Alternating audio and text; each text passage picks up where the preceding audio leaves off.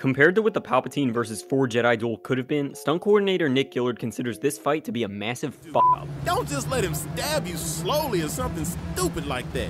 So what went wrong? Well, for one, actor Ian McDiarmid was never supposed to be doing the fight. It was always the plan for the whole thing to be done by stunt doubles, with Ian only coming in for close-up shots. Then, when the day of filming came, George Lucas suddenly deemed it necessary for Ian himself to do the fight. You can't change Ian, you gotta change the fight. But he didn't know the choreography. He's a 60-year-old classical Shakespearean actor with no experience sword fighting, and on top of this, he literally had 15 minutes to learn the lightsaber moves that same day. So of course they had to cut out some of the best and most complicated sequences. There were some serious Jedi in that scene, and we the fans should have been given the opportunity to see them in action, Kit Fisto in particular.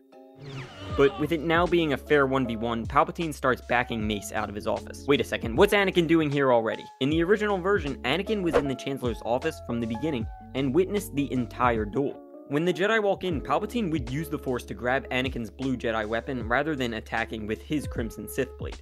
Realizing that it's kind of odd for Anakin to just stand there the whole time watching and doing nothing, they went back and did some reshoots to cut him out. They didn't redo the whole fight, so there's a lot of shots where even though the lightsaber's red, he's clearly holding Anakin's hilt.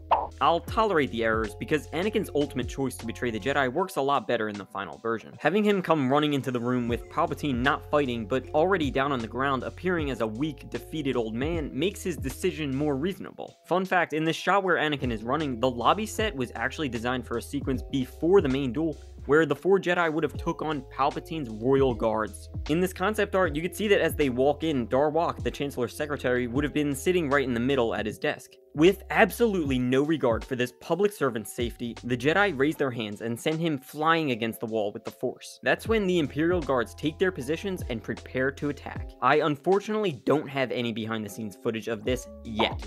I texted Nick the other day and he confirmed that he does. It's on an old DV tape from 2003, and he's still working on getting it transferred over, but rest assured that I'll be analyzing it on the channel as soon as I get my hands on it. For now, if you're looking to see a cool fight against multiple bodyguards, tap over here for a deleted scene where Obi-Wan takes on 6 of Grievous's Magna Guards.